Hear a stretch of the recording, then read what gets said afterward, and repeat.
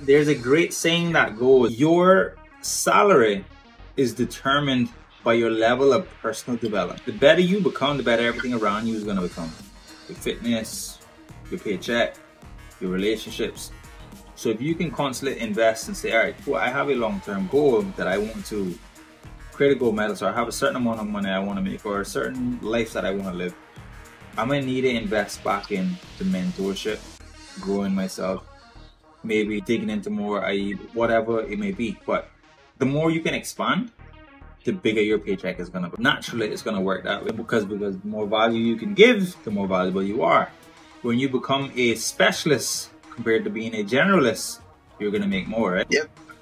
When you become a local celebrity that is a specialist, you're going to make more again, right? That's what our aims are, to grow, to grow, to grow, to grow. Assess the goals, reflect on the long-term vision, break down the goals into actual steps, create a roadmap, okay? Now, let's get smart learning objectives. This is going to be step 2. Your objective is going to be to define specific, measurable, achievable, relevant, and time-bound learning objectives. Any questions on that before I give you some action steps? Yeah, okay. So what action steps can look like for you is set specific goals for each key skill or area of development that you want to improve on. Set specific goals for each key skill or area of development in your life. Where do I want to improve on? What new skill do I need to learn? Set a specific goal for that avenue and make that a priority to grow in that avenue. Make your objectives measurable, where you can track your progress. I went from being able to sell one person because I was a bit sketchy with my selling. Now I close 10 people easy because I've improved on my sales skill set, or I've improved on my marketing skill set, or I've improved in my coaching, or I've improved in my communication. I'm more persuasive. I can ensure that your goals and your objectives are achievable and relevant to your aspiration. Make sure it's in line. If you have a goal out there, line it up very well. Line it up. You should be pointing in the direction of your goal. You shouldn't be way off course. All right, cool, I'm going into building shoes. Then you got to set deadlines for achieving each obstacle, learning each new skill. Set deadlines. I am going to get into this mentorship, or I'm going to work on my communication, or I'm going to work on my sales tactic by this date. Like for me, I know I have a date on my communication. That is in October. I have to go to Miami and present. So I've been working every single Thursday, 6 p.m. at Toastmasters to improve my communication. My date is set. I know that I want to get to West Palm Beach in November 2024. So I've been working to create systems and put everything into place for 2024. I intend to be up on stage in 2024. So I put everything should be in alignment. I have deadlines, so I know I need to work towards it. It's not just free flowing and just kind of going here, there, and everywhere. Make sense? Yeah. Now, step 3, the 7-step formula for goal setting. Here's your objective. Develop a practical and effective goal setting plan for success. What your action items look like. Decide exactly what you want in a certain area of your life and write it down clearly. Having a vision creates clarity. When you have clarity, you can create a powerful reality. Step number 2 of the 7-step formula.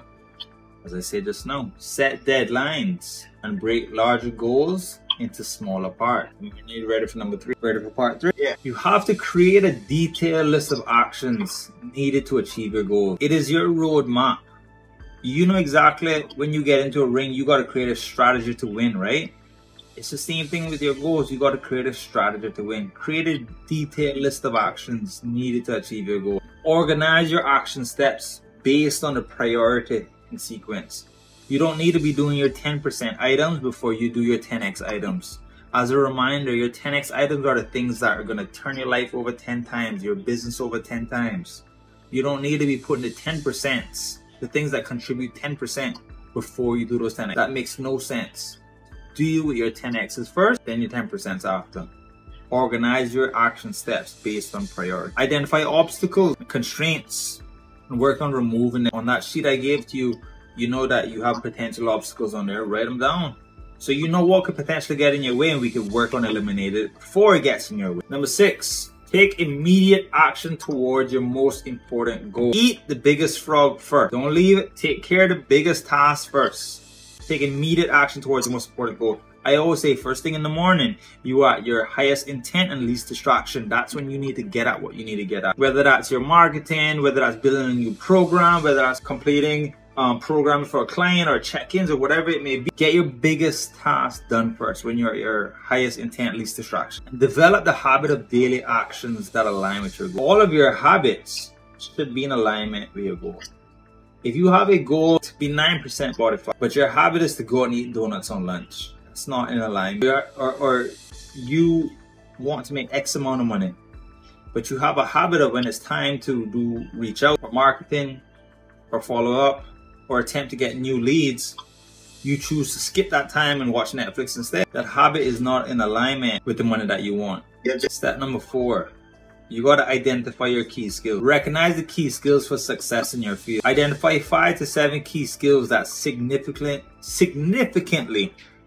influence success. 5 to 7 that influence success in your life. When you can get that 5 to 7, you can look at that and say, this is what equals success in my life. I need to pour more into these avenues. Or this is the potential one that I need. I don't have it now, but it's on that list. I need to pour into getting it. Acknowledge your strengths. Acknowledge your weaknesses in the area. Know what you need to pour more into. Know what you need to fix up to be better. Focus on strengthening your weaknesses. Focus on strengthening your key skill set. See, when we get better collectively, we have a significant improvement, right? You improved on the weakness. You poured more into the strength. Step number 5. You keeping up with me, getting some good notes over there? Step number 5. Strengthen your weakest key skill. Improve your weakest key skill to boost overall success and achievement. Ask yourself what skill, if developed, would have the greatest impact on your career. Seek feedback from your colleagues, your teammates, whomever else in your life to identify areas for improvement. Where can I improve? Ken, where can I improve? Blaze, where can I improve? X, Y, and Z, where do you think I can improve in my life? Then dedicate consistent effort to developing and enhancing that skill. Imagine if all of your strengths were just getting better and your weaknesses you were pouring into and you were bringing those up. You're all around, you are all continuous. Yes. Continuous learning is a journey that sets you on the path for success. You got to embrace the race for continuous improvement. And that's how you stay ahead of the competition. You got to commit to ongoing learning. You got to surround yourself with motivated individuals. Make the most of every opportunity. Any chance you get to learn and grow, take it. Keep rock and rolling forward. Yeah, that's how we get forward. But I want to open the floor for any questions or concerns or anything that you may have that I can potentially answer for you.